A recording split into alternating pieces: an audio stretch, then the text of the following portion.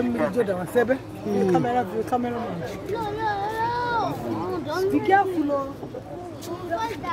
Don't fall down. Hey! Before you swim, when you fall there, you swim up.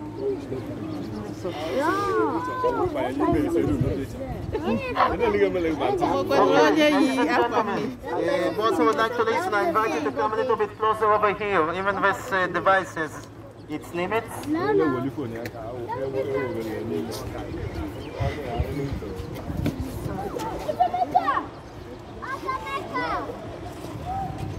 Okay, so ladies and gentlemen, as you can see, this is not a huge river. It's very far from a huge river. I'm showing you countries, or not necessarily the biggest rivers of your countries are much bigger than Jordan. Okay, and yet we are talking about a very important river. Once again, Israelites crossing the river from Egypt to the Promised Land. Prophet Elijah rising from this river to heaven, and obviously Jesus baptizing in the river. Kids, ילדים לא לצעוק, בסדר? Okay, so I listened to the guy that no one is telling us about this thing. That is why we came here, so that we will gather good information and be well acquainted with the science. We are here after you can take this talk. And we are going to have some kind of prayer here because this is a glory land. Amen.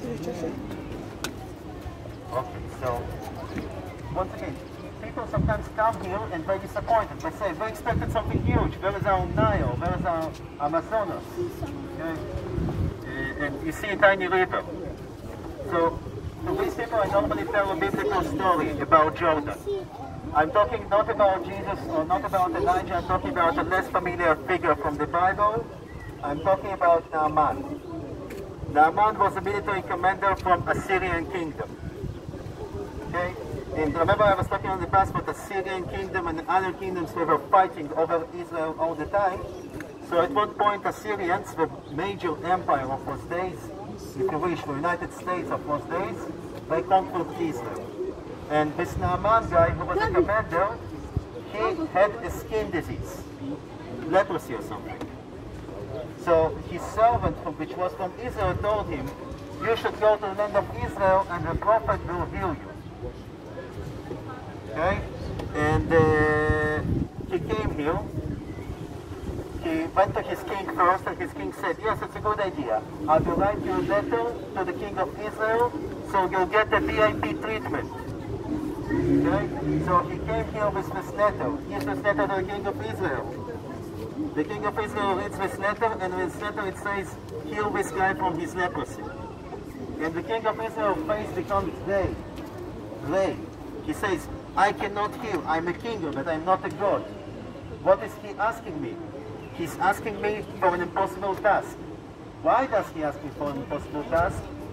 He wants an excuse to have a fight with me. This is a major empire. I don't want to ruin my relations with this empire. So, you know, in Jewish tradition, the mourning symbol is what you tear up your clothes. So the king tore up his clothes. And the prophet of his days, Elisha, came and saw the clothes of the king torn up. And he asked, what happened? Why are you mourning? He says, well, this big empire is looking for a fight with Israel because they want us to heal the important commander. So the prophet says to the king, you know what, I'll take care of this. Send this guy to me.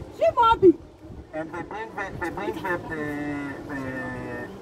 this guy, Naaman, to the prophet, to Elisha, and Elisha tells him, come with me to the Jordan River.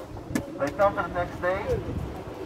Naaman sees the river, and Elisha tells him, dip in the water 7 times and you'll be clean. Now, Naaman comes from Assyrian kingdom, the land of Tigris and Euphrates, major rivers. He says, this, you brought me all the way from my land to this? Aren't my water much better than this tiny creek? I'm going away. So his servants, his consultants tell him, calm down. All he told you was to dip in the water 7 times. You might as well do it. If he would ask you something big, he would do it. But he asked you for a tiny thing, deep in the water. So he dipped in the water 7 times, and he came out clean. And he said, now I understand who is the real God, the God of Israel. Okay, now what is the message of the story of Naaman? Don't judge the book by the cover. Don't judge the wine by the bottle. Don't judge Israel by what you see. Don't judge Jordan River by its size. Israel is not about size. Jordan River is not about size. It's a tiny river. It's very small compared to rivers in your country. But this is the river. Remember, this is the river where Jesus came and met John the Baptist. Okay, so it's not about size. Okay? It's not about what we see with our eyes. Israel is a place we have to feel. This place, the place of the river of Jordan, is something that we have to feel. Because eyes have a limited ability, limited capacity for understanding. Heart has a much bigger capacity for understanding. So open your heart in order to feel this great river. Yes, it may not be great to your eyes, it's great to your hearts.